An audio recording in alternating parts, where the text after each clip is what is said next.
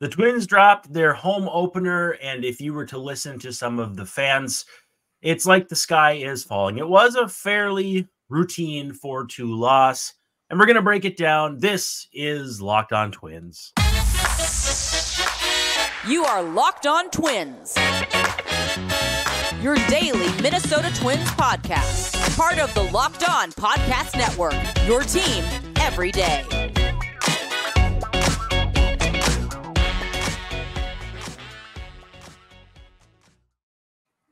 Hello again, and welcome back to another edition of Locked On Twins. I'm your host, Brandon Warren, and you can unfollow me on the tweets at Brandon_WARNE, and joined, as I almost always am, by Dave Brown at Answer Dave Brown on the tweets. Go give him a follow, get him up to 1,000. But Dave, what's up? Quit following me. Oh, you mean on Twitter? That's okay. Just not in real life, because I'm looking over my shoulder. Don't try nothing. Well, hey, thanks for making Locked On Twins your first listen every day. We're free and available wherever you get your podcasts, as well as on YouTube. And of course, as part of the Locked On Podcast Network, we're your team every day. Love to hear from you in the comments on YouTube. Give us a 5-star review on the podcast platform you're listening on. All of those things are very helpful. We'd love to hear from you one way or another. So please, please, please feel free to do that. This episode brought to you by PrizePicks, the easiest and most exciting way to play daily fantasy sports. Go to prizepicks.com/LockedOnMLB and use code all lowercase LockedOnMLB for a first deposit match up to $100. Dave, Twins lose, and honestly, I feel like people think the sky is falling. And there's obviously added scrutiny because it's the home opener, and there's only been 6 games, and when they've lost, they've looked kind of crappy. And okay, that's enough ands. I don't get it though. Like we all watched this team last year sleepwalk through the first half offensively. Like this should not be surprising that games like this happen even for good teams. And I will concede the point that if the rest of the division is better than it was last year, they need to get it going a little sooner than they did last year. But again, it's 3 wins, 3 losses. We do not need to have a federal case in front of the Supreme Court over 3 wins and 3 losses, including a loss that they struck out 15 times. They went 0 for 12 with runners in scoring position. All things that suck, but it was a baseball game, and that's what happens in baseball games. There was a hilarious quote attributed to no one in particular.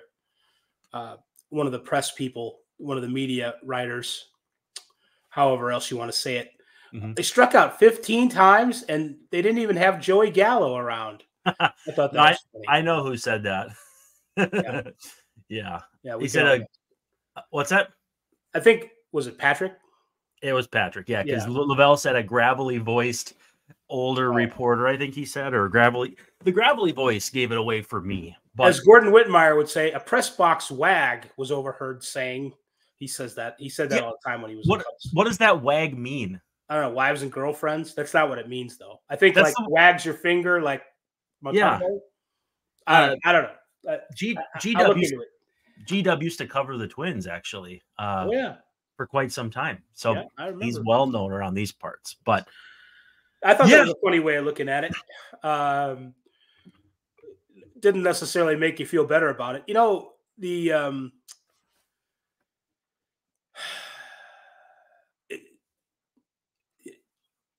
there are things, about which to complain, but the whole, almost the point, one of the points of Twitter is to, give your takes instantly.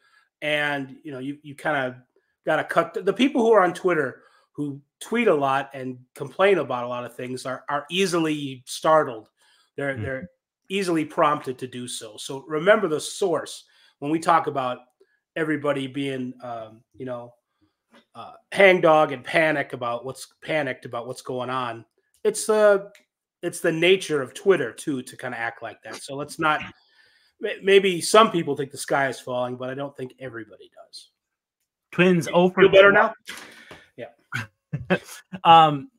I did. We're gonna revive a feature that was on the breathless post game minutes last season before you were here, and it was called "The Stat You Won't Hear Anywhere Else." This today was the Twins' worst offer with runners in scoring position since a 5-3 loss in Anaheim against the Angels, where they were 0 for 14 on August 13th, 2022. I have data back 50 years. The Twins have never gone 0 for 12 or 0 for more than 12 and won a game dating back to 1974. Well, nor should they. That usually means that you have not won. But so that's quite a ways. That's quite a ways. Yeah, they don't score unless Ryan Jeffers comes through with a home run or he didn't play today. Right. Or the other team like scores for them, like on a pass ball or a wild pitch or 12 walks, or they're kind of the offense is definitely not where you want it to be. Now that said, the teams they've played so far have been generally competitive, Cleveland especially, and Cleveland usually has good pitching. Mm-hmm. And the people who pitch for Cleveland today are usually good pitchers. So Tanner Bybee and Barlow's hit and miss, but he can be good. I'm not sure about Hunter Gaddis, other than sometimes he looks like the dude from Harry Potter. This changeup was pretty good. Yeah. Yes. And and Clase, did Clase close? Clase close, right? Didn't he? No. Yes. Yep. He did. Well, he's good. He's an all-star.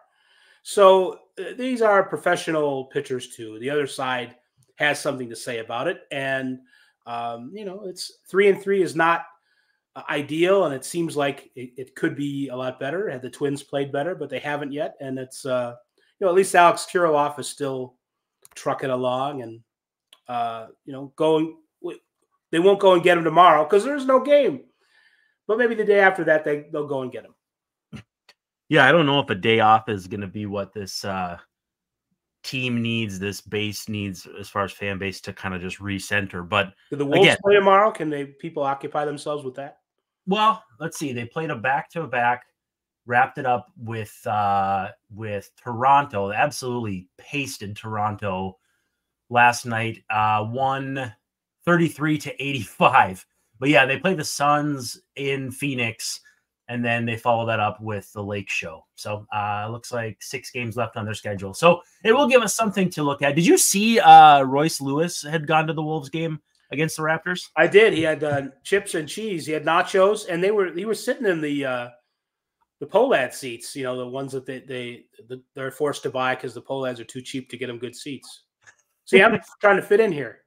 Yeah. Hey, you're acquitting yourself quite nicely. I thought it was kind of funny. And then somebody says, dude, you can sit in nicer seats. And he goes, AK paid for them. The rookie contracts, the money doesn't go as far as it used to, but I'm sure that's, I've never been inside Target Center. So is that what it's still called? Yeah. For now, anyhow. So I assume it's not too bad.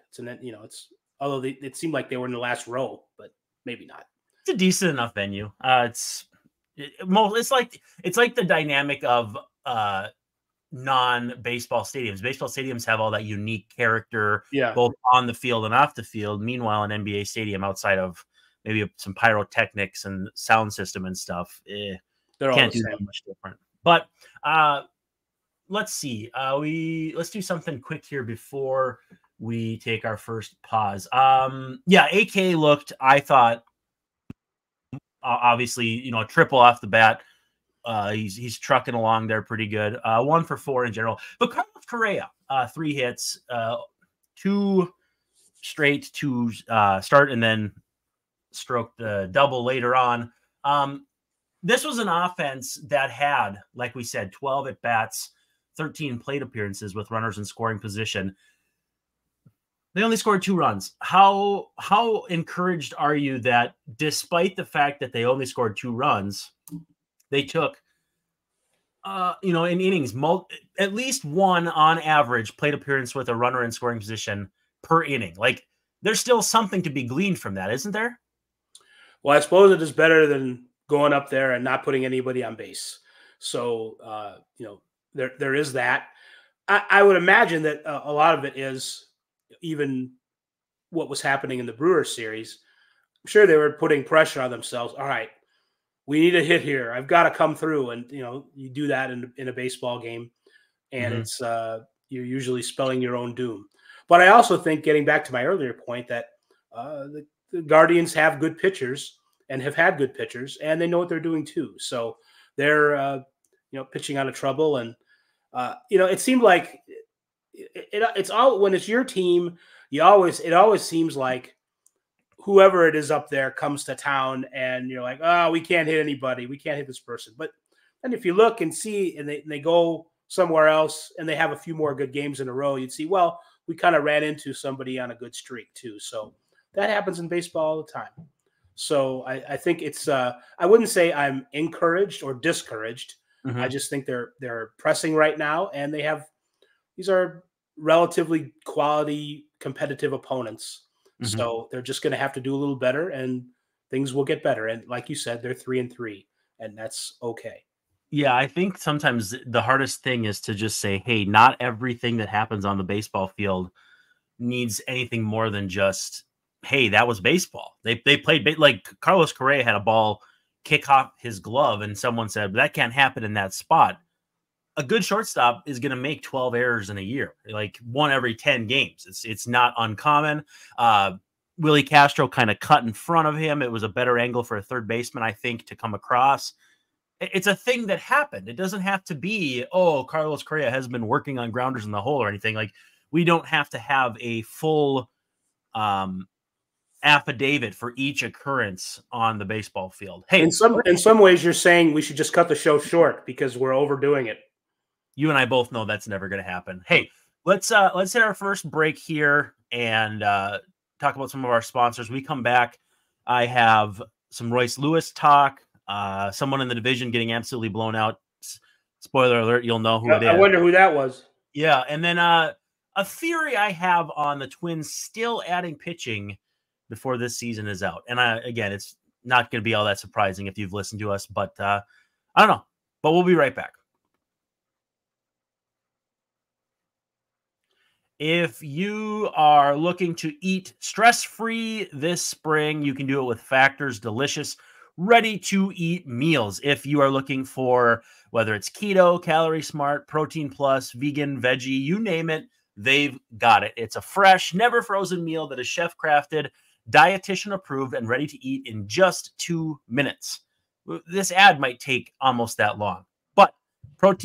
Also discover more than 60 add-ons every single week, like breakfast, on-the-go lunch, snacks, beverages, and all things that will keep you fueled and full and feeling good all day long. So what are you waiting for? You can get started today and fuel up for your springtime goals. Again, these meals are ready in 2 minutes, ready to eat, and you can get back to doing what you love to do this spring. If you want gourmet meals, they also have them with premium ingredients like filet mignon, shrimp, truffle butter, broccolini, and asparagus. I know what most of those things mean, I might add. But hey, no fuss, no muss, no mess. Factor meals eliminate the hassle of prepping, cooking, or cleaning up. Just heat and eat. Savor the good stuff. And you can customize your weekly meals with the flexibility to get as much or as little as you need. Say you're going out of town at the end of the week, or you know that one night you're going to want to do something different. Boom. You set it up like that, and it's the way to go. Factor is your solution for fast premium meals without the need for cooking. And they're celebrating Earth Day all month long. It's Earth Month Eats.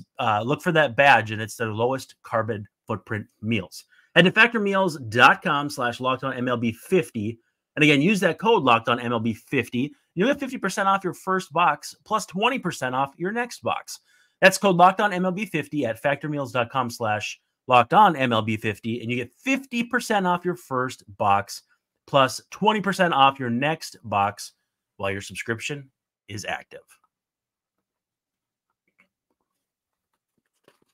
And then our friends at PrizePicks, the #1 daily fantasy sports platform in North America. They want to get you all signed up. It's the easiest and most exciting way to play DFS, because it's just you against the numbers. You're not facing other people who are putting together algorithms or entering 80 different entries in that competition that you're in. It's just you and the numbers going more than or less than on 2 to 6 player stat projections. and you can watch your winnings roll in. You can go risky. You can go a little more cautious, whatever you want to do through demons and goblins. So demon picks are marked in red. They might get you, your heartbeat going, your blood pumping a little bit, but you can also win big money because you can get, it's basically got like escalators or accelerators. So you can get 100 times your money. So if you put down $10 on a really especially devious one, 100 times your money is $1,000. So again, you can be as risk averse or as much of a risk taker as you want to be. If you want to be a little less of a risk taker, you get a goblin pick. It's marked in green because it's designed to keep you in the green, keep you landing consistent victories. And with lower payouts, it's less risky, but it just is a good way to get a consistent winning streak going. So if you're into the NBA, you can pick more than or less than on 3-pointers, turnovers committed, pretty much anything you can imagine. And for baseball, it's more than or less than on things like pitcher strikeouts and first inning runs.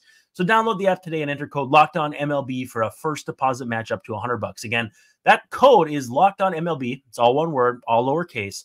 And you can get that first deposit match up to $100. Join PrizePicks today. Pick more, pick less. It's that easy.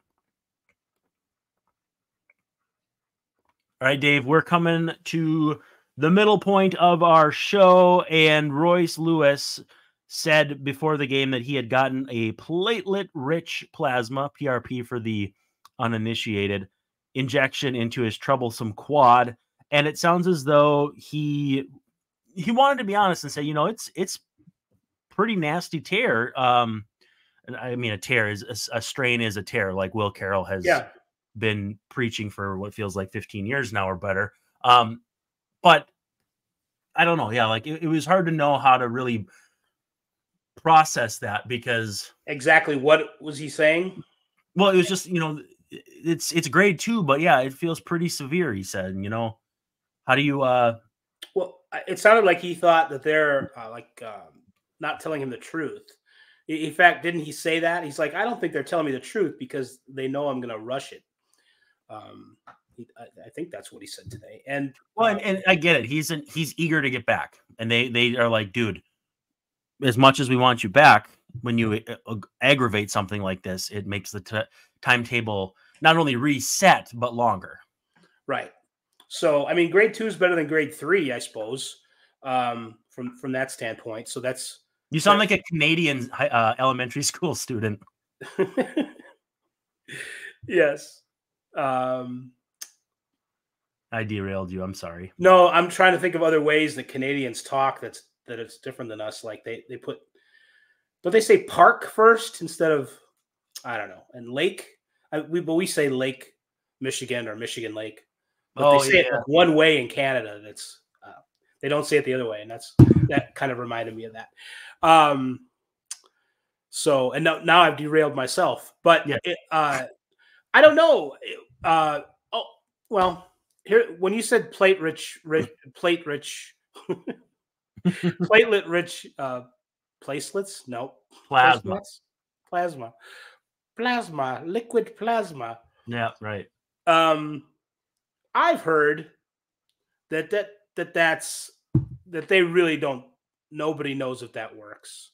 I feel like you should have your thumbs in your suspenders while you're saying that. Like, you see, I hear they're just selling their serum. I'm telling you. Yeah. I must say that no, I've heard and read medical testimony that is, I don't want to say baloney, but that is a shot in the dark, and it doesn't hurt. It's not against the rules, but I don't know. I think that is we can't do anything. Let's do something kind of medicine at this point. I don't know that plate rich. You say it for me. The PRP. Pitchers fielding practice is any good, any use whatsoever. So, he's still out at least for a month, I think, and then probably another month after that. But we'll see. Yeah, at least he enjoyed the basketball game. Right, and you said he couldn't hurt. I was like, "Oh, shots usually hurt if it was a needle." But again, I know what you're talking about. Yeah, I'm eager to see him come back. I also think too, and when we mentioned this in not our most recent episode because we recorded 2, but with discussion about Jose Miranda making some noise at third base, where him coming up and even looking semi like his second half 2022 version of himself would definitely make it easier on not Royce. It won't make it easier on Royce to not want to get back too fast. But if the offensive production can pick up, and again, and so many people are going to draw the conclusion, Royce is out, the offense stinks, he's the only one who can hit, blah, blah, blah. To some extent, the fact that they're basically hitless with runners with the bases loaded since he's been hurt is kind of funny because that's his jam, his mojo, his that's his true. thing. But he can't come up all those times anyway. He can only come up once an inning or so. So it's not like he would. Nah, it's not what Fernando Tatis Sr. did. That's true. That's true.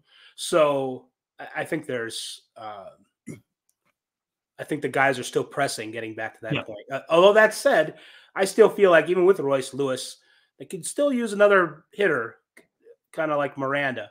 It is hard to. It does seem like Rocco loves using his guys. He's very, let's use everybody off the bench, and that's good in a way. And they have a good bench and they're all ready to play. I still feel like they could use one more guy with some thump. And especially if, they're really lacking, like Wallner needs to hit a home run or Kepler. I'm not going to blame it all on those two guys, but they have not been very productive so far, and it is only 6 games, and it would be nice if one of them would hit a home run. That's all I'm asking. Even Carlos Santana, for that matter, on base with walks, but he's, to my untrained eye, doesn't seem like he's hitting the ball all that hard. So, there's some things to be said there. I do want to talk about left on left stuff that happened today. But first, let's have a word from Robinhood, a sponsor we haven't heard from in a while. And then we will wrap things up with a few news and notes around the league and get you prepared also for game 2 of the series, which will come on Saturday. So we got some fun stuff coming up right here in just a moment. Did you know that even if you have a 401k for retirement, you can still have an IRA? Robinhood has the only IRA that gives you a 3% boost on every dollar you contribute when you subscribe to Robinhood Gold. But get this, now through April 30th, Robinhood is even boosting every single dollar you transfer in from other retirement accounts with a 3% match. That's right, no cap on the 3% match. Robinhood Gold gets you the most for your retirement thanks to their IRA with a 3% match. The offer is good through April 30th. Get started at Robinhood.com/boost. Subscription fees apply. And now for some legal info, claims are as of Q1 2024, validated by Radius Global Market Research. Investing involves risk, including loss. Limitations apply to IRAs and 401ks. 3% match requires Robinhood Gold for 1 year from the date of the start for the first 3% match. Must keep Robinhood IRA for 5 years. The 3% matching on transfers is subject to specific terms and conditions. Robinhood IRAs are available to U.S. customers in good standing, and Robinhood Financial LLC, member SIPC, is a registered broker-dealer. So left on left, the Twins did they did allow Edouard Julien to take at least one plate appearance against him. And Alex Kirilloff, I think, got, if I'm not mistaken, why am I remembering him getting hit by a pitch by a lefty? But he did get hit by a pitch. I thought it was, I'm like, it's not in his wrist, is it? And it wasn't. So. Oh, you know what? I was looking in the wrong spot. Twins got hit by 2 pitches again. There might be something going on here, like the Astros from a few. I'm kidding. Did they watch? Did they stand? I haven't noticed. I meant to look. Do they stand close to the plate? I think Wallner does. I'm not sure about Kirilloff. And, it's... I'm going to have to go back and look at all these now. Yeah, it's game within the game kind of things I would want to watch. With Kirilloff, it was Heron, so it wasn't, it was... He was a lefty. I mean, I guess it was the lefty who threw today. But he, he's been... I think he's a little less pinch hittable when you consider how Matt Wallner has swung it. Julien... I believe struck out. He wasn't swinging very much. No, and sometimes. And honestly, I got that with Bybee, because I think were the bases loaded when he took his called third strike early in the game, and Bybee basically threw like a breaking ball, perfectly located, and when the bases are loaded, full count, like I thought he'd throw a changeup.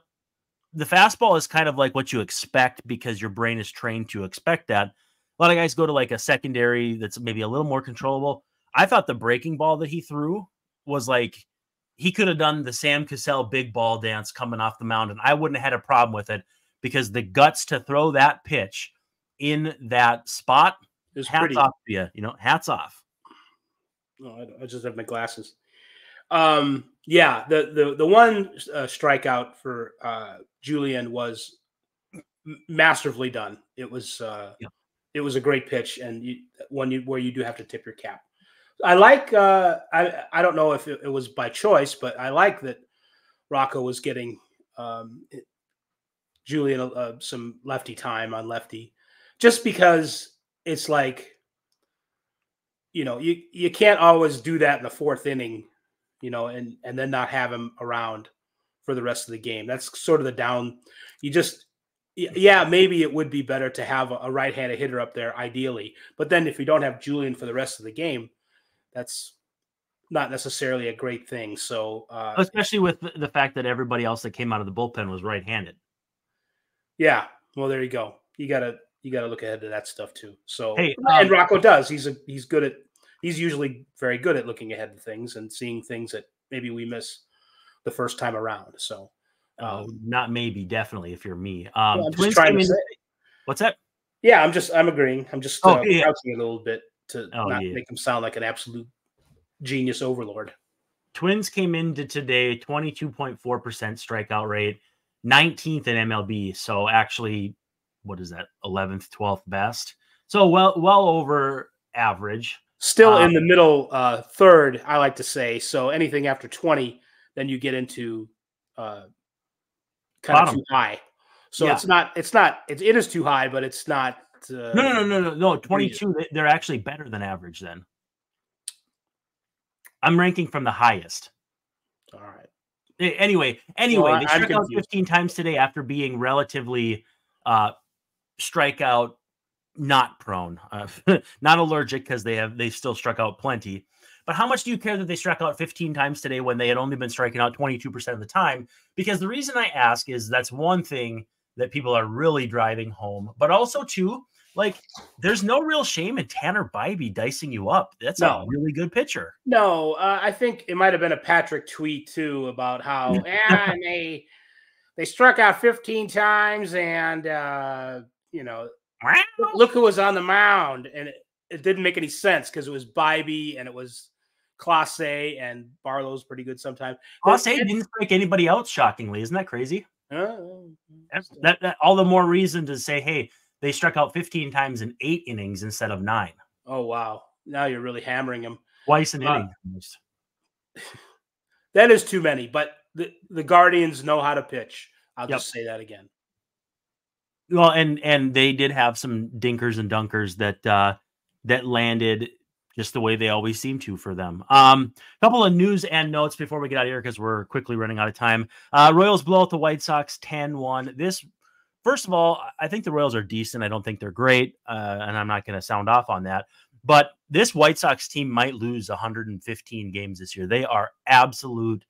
I don't want to say anything rude, but they're very, very bad. They're very, very bad. And there are highlights / lowlights from tonight where a ball was hit fairly routine to short, and I think Shoemake was playing short. And he made an error. Just completely kicked it. This feels like a Disney movie, like the before of a Disney movie. Oh, like Angels in the Outfield, but it's satanic and bad, and they're not or at least at the very least before Christopher Lloyd showed up. Right. You know what? I know all that going on, but I haven't seen that movie. That's like one of the few baseball movies I haven't seen because it just looks too dumb.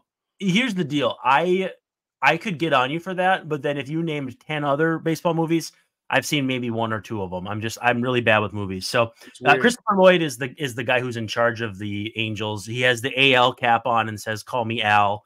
I would say it's worth watching once. I watched it when I was 8, so it's. I've been meaning to, but I mean, Too much Tony Danza is a lot. A little bit of Tony Danza is too much, or something like that. Spoiler alert: they kill him off at the end.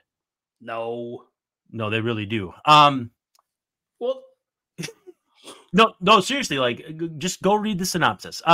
Yuri Perez, big time pitching prospect, having Tommy John.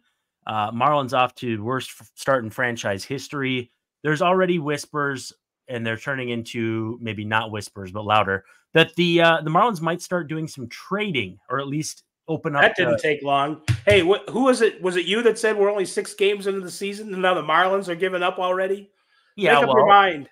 The Marlins deserve what they get for trying to reassign Kim Eng, or I don't know how to say her last name. Is it Eng? Kim Eng. Kim Eng, after she put together a very, very solid team, all things considered, last year. And they're like, all right, well, you got your year of this. Like, I just had no idea what they're even trying to accomplish there. Yes, me neither. And why would they get rid of the home run device as well? Well, Pablo said they still have it there. It's got to be what is like 3-0 whatever, and it's got to be 305 because that's the 305, Mr. 305, like Pitbull would say in one of his songs, Mr. 305. Oh, that's what he would do. Okay, yes, he would. I'm not Pitbull's songwriter, so don't get on me. I have seen some people say the Twins that they'd be a good fit for Arise, which, hey, as long as it doesn't cost you Pablo Lopez, I wouldn't be opposed to trying. That doesn't make any sense. They got Julian. He's already hitting left-handed as a second baseman. What is Arise going to do? What is he going to play?